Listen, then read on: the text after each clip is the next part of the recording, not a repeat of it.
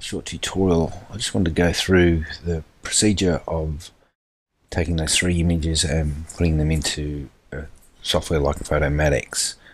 There's a couple of ways to do that. You can do it via the Lightroom plugin, or we can export the images to a folder and then use Photomatix and bring them in manually. So I'll just show you both methods just in case you haven't got the Lightroom plugin.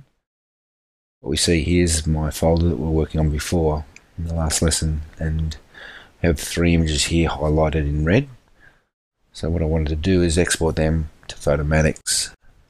The best way to probably manage this workflow is to just filter them down, and we showed these things here, these attributes before, and that was just via filter bar up here. So that brings that in and out. So what we want to do is use filter by the red attribute here. So I've got the red there and 2 stars, so we've got these three images here. If we have the Lightroom plugin installed, and we can see if we've got it installed by going into here. So plugin manager, we can see that here, and we've got these are all the add-ins I've got, and export to Photomatix is there. When you install Photomatix, it'll give you a little checkbox to say you want to install the Lightroom plugin, and you can do it from there. What the Lightroom plugin does is, if you right-click these images, you will get the export to Photomatix. Here it is here, Photomatix Pro. So that's what that gives you. The other way is to export to files and then import them in via the program itself. So this just is a little handy little workflow tip to have that Lightroom plugin installed. So before I actually export them, I'm going to just scale these up a bit, and I'm just going to check them to get the most out of these images. I've got three images here. I could probably extend the dynamic range a bit more by altering the first image and the third image. So what I want to do here is make sure in the darkest image, which is this one here, I want to go into the develop module, which is up here, or hit the D key. I just want to zoom in and make sure we haven't got any blown highlights. So I'll zoom in there. There doesn't look to be any there. We do see a bit of CA here, chromatic aberration, so I'll address that as well. And we'll do the same sort of diligence looking in the shadows of the third image. We can do that by clicking down here. You see down here we've got the three images in our timeline, in our thumbnail, sorry. We can go to the first image there and we can look at the shadows here. Now you can see the shadows here. There's a lot of detail there. So what we can do, we can bring the exposure up a tad. But most importantly, we can up the shadows there to bring out that there. This does introduce noise, so what we're doing is some noise reduction. We'll probably work on this image and do the noise reduction on this image, make it look good, and then apply that to all the other images. So I just want to make sure that there's details in those shadows. You can even bring your blacks up a bit if you wish. You don't want to go too far. It introduces a bit of noise. While we're in close, we'll switch over to the noise. It's in the details. We want to reduce some noise. It's in the details. So expand that down there. We can get a little preview here. We can click on here to get a preview of where we are. So we click on that and we go into here. And it should update here, I believe.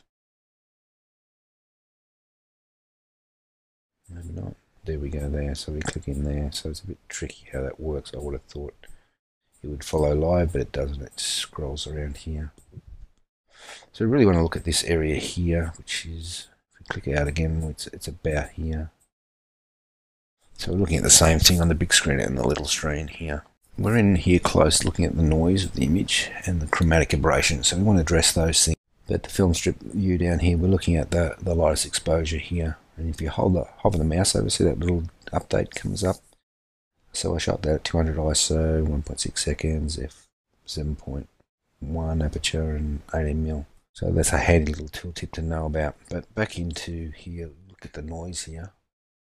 Traditionally, we don't want to go overboard with the noise reduction, but with Photomatix and other HDR software, it does introduce a lot of noise. So we want to really bring in images that have a lot of noise gone. So I usually crank up that to about the mid, up to about 30.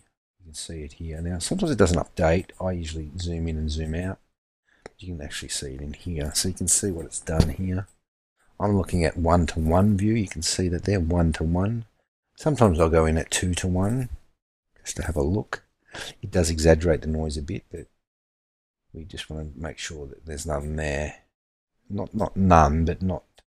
We don't want to sacrifice detail for noise. So if we go up too far, you can see what happens here. See that? It just clobbers all the detail. So if we go somewhere around 30, it's quite a bit of detail there. It's better than having there. So there's without any noise reduction, and there's about 30%, 35%. Now the other thing that affects noise is the sharpening. Generally, I don't like to sharpen too much because we're doing it in post. We can see that introducing more noise. So I sort of keep it pretty close there. Now you have got these options for masking as well. That what masking does is actually, you have it up high, it will only sharpen edges. Now you can see it's sort of doing edges there, but the best way to see all this, and this goes for most of these sliders in Lightroom, if you hold down your Alt or your Alt key, I believe it is, and go through there, it gives you a black and white preview of what actually is being sharpened. If I only want to sharpen edges, I can do that there. So that's what's actually been sharpened. And then if I hold the Alt key down again, I can see the amount here. So you can see it's quite a bit better view to look at. You're not distracted by color. The radius will do the same thing. So these are all different commands. You can see what you can get here. And the detail, again, you can see what you're doing. The other one is color noise. I always just have that at 50. So there we go. It's no big difference when you look at it in the far away view, the fit to screen view, but in 1:1 view you can see up here, click that, it's quite sharp still and haven't lost detail. What I'm going to address here is the chromatic aberration. Now we can see that here quite clearly. It's these edges here. Now this is a great candidate for chromatic aberration. It's pretty hard to avoid this because we're at the edge of the frame where most lens refraction, what chromatic aberration is, the light coming through at different angles causes different layers, the red, green and blue, not to line up correctly on sharp contrasty edges. So that's what chromatic aberration is. So it's a lot less prominent or hardly at all in the middle of the lens, but more prominent when you are towards the edge of the frame, and more prominent when light meets dark. Now, how to remove it? We're lucky nowadays that we've got great tools to do that. We can use Lightroom 4, and I think 3 had it built in. So, but 4 has got some more advanced features. But we just want the simple features here to get rid of that. We do want to get rid of all this chromatic aberration beforehand before we take it into Photomatix. So it's actually found in the lens correction section. Now you'll notice in this lens correction there's a couple of things in here. So what I tend to do, each lens has its own profile in Lightroom and has its own chromatic aberration settings. Someone's done the work for you, so your lenses are all there.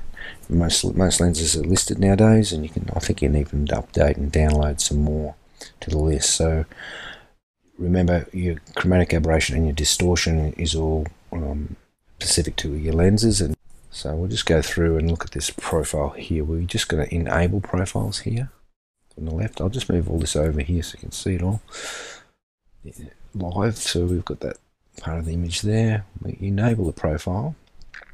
Immediately it's found that I've got the Nikon, that lens there, the 18 to 200mm lens.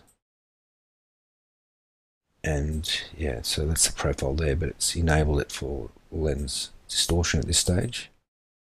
So you'll see that in the big view. All it's done is, see how it's just sort of does fix that distortion. So that's enabled that there. But if I do check color, that's where the chromatic aberration comes in. By default it's not selected. And if I click this magic button here, it nearly disappears completely.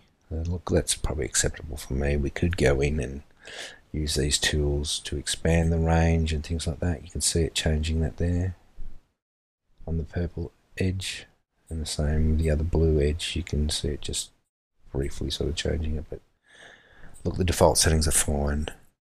It's a good idea to do it because you don't know where they're going to turn up, and again, like noise, chromatic aberration also goes in and affects your merged HDR. What we want to do now is go back to library view or grid view, which we can go hit this button up here, library, or hit G. G will take us back, and you can see we've got the 3 images here. Now this is the image I've been working on.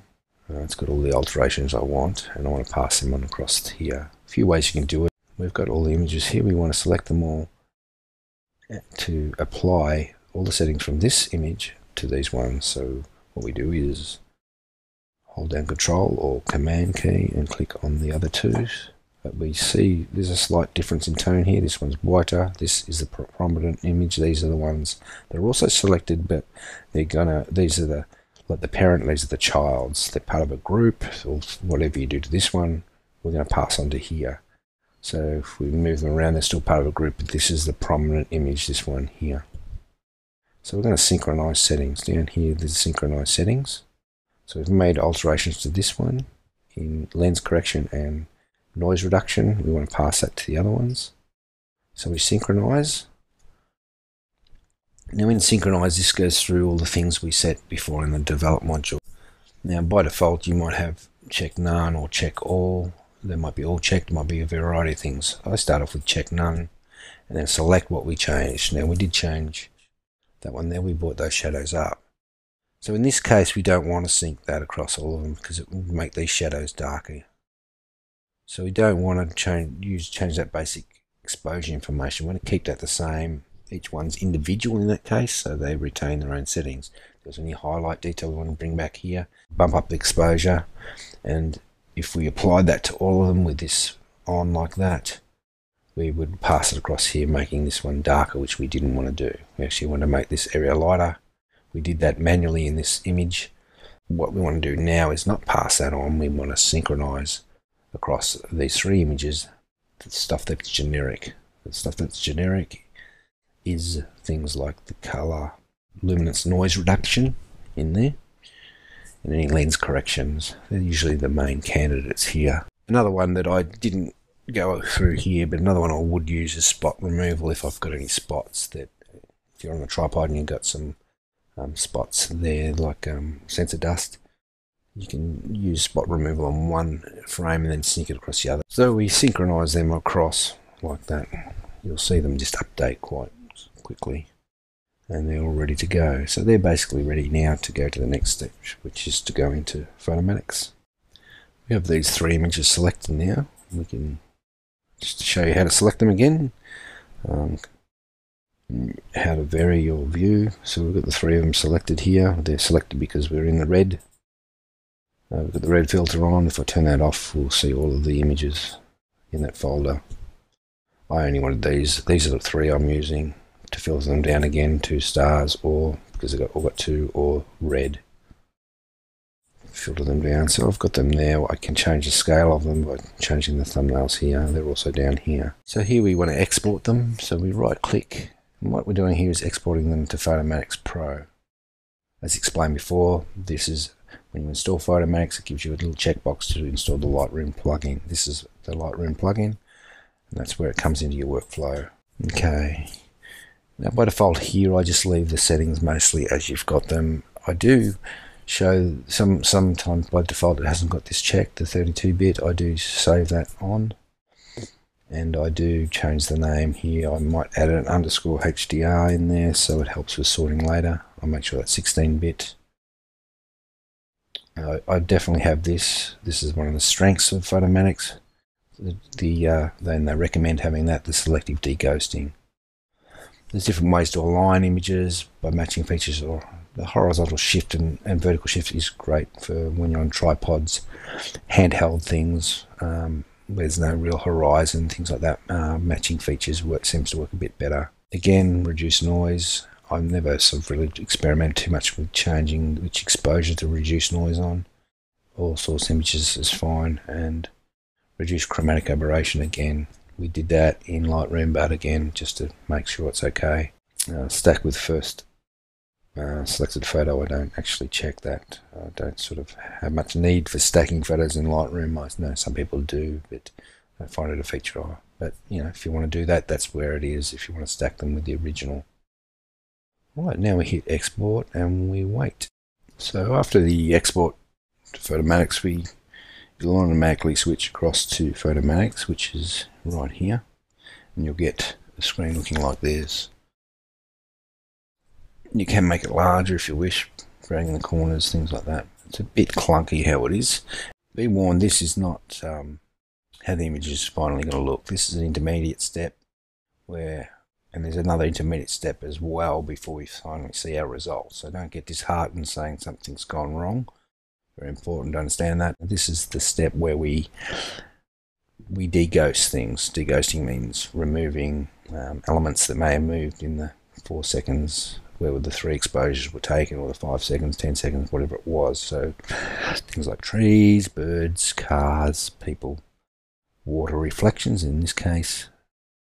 We may choose to deghost them, which means we use one of the 3 images as the major image that will dominate the final output. It is a bit clunky. It may need a graphics pen here, but you actually draw on it and makes this little line here. So we want to just check what this would look like. We can zoom in a little bit if we want, just to check how things are going a bit closer. We want to check how this looks like deghosted. So we go over to here to preview deghosting. We can see that it's sharpened that reflection up. You can see it here in particular. Can we zoom in there a bit more? Try to move in a bit more. So you can see it's tidied up without losing too much. When it's selected here, we can actually right click it and remove selection. That's how we get rid of it, or we can set another exposure. Now we can set the middle one. It's chosen the lightest one here. Now I'm tipping this will be too dark. Let's see it. Well, not really. It's not too bad. Let's just try this one up here, the top one. Yeah, so it's not much difference really. But definitely want to remove that. I want to see what it looks like going the whole length of the pool. I just want to be consistent. So I'll zoom out and I'll drag that section. And this is a bit tricky. You really want to get in there closely and get all that reflection. Go through it. I might go through here and just have a look. Preview deghosting. Again, you can see what's going to happen here. If we zoom in here, just return here to zoom in. You have to zoom in. Preview deghosting. You can see what's done there. It's made that darker there. So to be consistent, we'd have to go right along there. So we'll add that little section and see what that does. So to be consistent, we'll just pull that in there. Whoops. Close enough. Should have it all. There you go. Quite happy with the darker selection. We've chosen this exposure, the middle one. Note that you can set different exposures for different sections. I think by default it goes by the last one you set. Okay, so now we're ready to go to the next stage. So we hit OK there. After you've said OK there, we go to the next stage, which is the 32-bit preview stage. You can see that here. It does look very washed out and dark, and if we had the luxury of a 32-bit display, we could actually see what the image in all its details. 32 bits is so much more dynamic range and color range than what we're currently using in 16-bit that monitors and printers can't display it yet. You can view the HDR viewer here. Now what this is actually going to, where the cursor is going to show you the detail that's actually in there. I'll just move it over closer to the image just to show you. This is actually showing you the details it's captured. So it's got all those tones. See, it shows you, I'm not sure, it does show you the range it's caught. You can see lightest to darkest, it's caught all that. It's got that highlight there, and it's got the mid-tones and shadows, so wherever it's showing you wherever the crosshair is, what it's got, with the information it's got. This foreground we were worried about, where these rocks are, you can see how it works there in that mid-tone there. It's saying, yeah, I caught that, but I've lost the highlight but on the edge. But when you move over to it, go to the highlight, it's there. So it's just showing you the range it's got. It's showing you basically the middle, what it's got in the middle tone. So it's got that there in the middle tone there, but it's also, if you move back here, it's got the highlight. I'll close that off. If we've got some complex selections there in the ghosting stage, and we've got 12 images, we may have, or even 5 images that we've stacked together, and so we may want to revisit that again, because the next stage is the tone mapping, and there's so much variation there. You may want multiple outputs, and you may want to paint them in on different layers later on. So to get back to that stage in your workflow, rather than going through the whole process that we have up until now, and the reason why I show that 32-bit step is this sole reason. Here is where we can save this image, this stage off. It's going to be a big file, but we can save it off, so that when we go back and say, well, we want to tone map that again. We like the clouds in this one, we like the water in this one, we like the rocks in this one. We want to combine the three. We can go back to this 32-bit file and work from there, and go straight into tone mapping, export the one we want, and then come back to this 32-bit stage, back to the same point again. We only have to do it once. What we do here is we go up to File, Save As. Just bear with me 2 secs, just navigate through this. And we're in this folder. So this is the folder I'm working at the moment. Now, just down the bottom at file formats, important to look at this. By default it goes this HDR format, which is fine for Photomatix. You can bring it back in. Open XR is good for Photoshop and Photomatix, but not good for Lightroom. Floating point is great for all three. It is a larger file, and it will warn you about that. So I save it in that one. I also changed the extension. I put an underscore 32-bit, something like that, and maybe even underscore HDR, just so that I can sort of find it.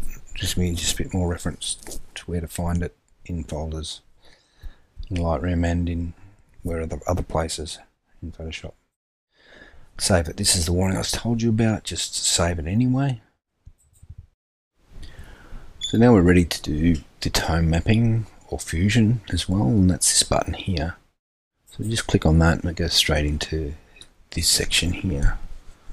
Alright, so this can be a very daunting just look at first up, but just look at the interface here. We've got a few things we can make note of. We've got tone mapping up here, and we've got exposure fusion. There's 2 different things here. Just realise that there's 2 different ways to combine the images.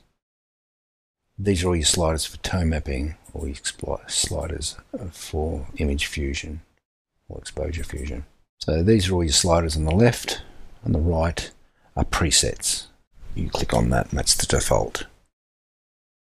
Again, you can zoom in to see what detail you want, or you can use this handy tool here, which is a little preview, so that will show you the detail. When you click on it, I think you just done one click. It shows you how the image will finally come out, and you can see what's happened here. We had that where we deghosted. We had to select this area manually, and it's gone. And if you look at that closely, there's a bit of a transition there we mightn't like. Let's have a look where we want it. It's good here. A little bit of noise came in. You can see that there.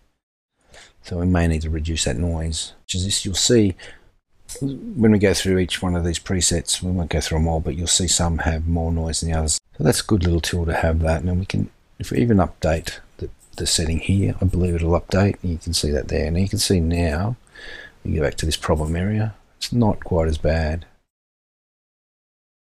So all these presets are, it's really bad in that one, a difference. You can see the settings change over here. So just look at the strength here. You can see that change. It even changed to exposure fusion there. So these are presets. This is a tone map one. 50% there, so that's quite different to this one. 100% of strength. Saturation. Saturation's different there for exposure. So each one is different setting. The way we save it is down here. Save and re-import. Re-import is back into Lightroom. You can see there by the little pop-up. So I won't go through every details. Okay, so we'll just select something here. Softs are quite good for realistic looking ones. Just check the detail in here. I don't mind that. I don't mind it a bit flat. See how the chromatic aberrations come back in a bit more. Here we go. Here we can see we've got peaking here on the shadows. Oh, no, not really. You can always adjust white points and things like that. Yeah, so we'll go with that setting, something like that, and we'll save and re-import. Okay, so here we are back in Lightroom. Just note that this is the order. You can capture time would be the time taken. This HDR photo takes the stamp from, looks like the middle exposure. Or, yeah, and keeps the EXIF data for that image. So let's just have a look at it, have a bit pan around it, just make sure things look okay. Now I did just discover a couple of little shortcuts that help with this process of getting rid of chromatic aberration, and that's the old friend, the Alt key and the sliders. So you can see here I've got the Alt key pressed. You can see it changing, reset, defringe, but we don't want to do that. We want to see how it shows you what it's going to do. Alt key here, let's see what it does here. Same sort of thing. Alright, just thought I'd mention that one. So back here you can see the final image. Well, not final image, but the image that we are at now. We can do all sorts of little tweaks. So these are the three images here. Now we're going to show you the workflow without the Lightroom plugin. So we've got these three images that were prepared earlier. So what I would tend to do is export them into a folder and then into a subfolder inside the folder I'm working on called test down here. So I'm going to export these files into there, and then I'm going to open up Photomatix, open that up, and then point it to there and grab those three files. So I'll name them and organize them such that it's easy for me to get to those three files. I'll use TIFF format to keep the resolution. So as long as those three are selected, we right click again, export, and just choose the top one, export, because we're going to set up a preset here. I've got lots of these, are again presets that I've made up, but we'll make a new one. I'm going to use up here, choose the same folder as original. So we're in the test folder, but we're going to make a little subfolder called HDR. So they're going to be in a subfolder. They'll end up here in a folder called HDR underneath there. No need to rename them. Important to change this to TIFF. Important to make sure it's 16-bit. We don't want to lose quality. Important that the spaces color Pro Photo RGB. And don't worry about compressing it. Do not resize, just do it like that. You could resize if you want to do smaller ones. You want to test panoramas, I don't know. You could use resize just to speed up the workflow because these are quite large images, but we're just going to do this one here. Don't worry about sharpening, turn that off. So we're creating raw files and make sure your watermarking's off. And post-processing, do nothing. Okay. So because this is a template I can use again, this can always be used, whatever folder I'm in. I can make 3 files and 5 files and export them as TIFFs ready for Photomatix. I want to make this a preset, like something that I click on all the time, and it'll just go export them straight away without me having to type all this in and make sure I check all those boxes are right. So we just add down here. Down here in Plugin Manager, we click Add, and we'll call this Photomatix. Put in the User Presets folder, Create. So it's there now. So if I go to one of these, it's gone. See, all those things have changed. I can always go back to here. So it's all ready to go. So I export those, and that'll come up here. You can see the progress down here, up there, sorry. It'll export those. We've exported those images to a folder within the working folder we had our original images in. So I've switched back to Photomatix, or opened up Photomatix, so I've got Photomatix here. So what we want to do here is we want to load bracketed photos, the top one here. So if you hover over it, tells you what we want to do, what to do. So it comes up with this little folder where you can browse. Make sure that's checked. That's just a step that we showed you before, where we save that to a 32-bit file for later on working, come back to this stage so we don't have to go through this process again. At this stage we want to browse and find those files, so I know where they were on my computer. Here we go. So notice I put them in a folder called HDR. There they are there. So they're the 3 files. And here's the 3 files, and you can actually see them there. All TIFF, you can see they're quite large, nearly 100 meg each one of them, quite large. So you want to load them in. Again, make sure that box checked and click OK. Here's the same screen. I don't know why they didn't make it quite the same as the Lightroom plugin, but it's pretty much the same. We've got the noise reduction there. It's got a percentage slider.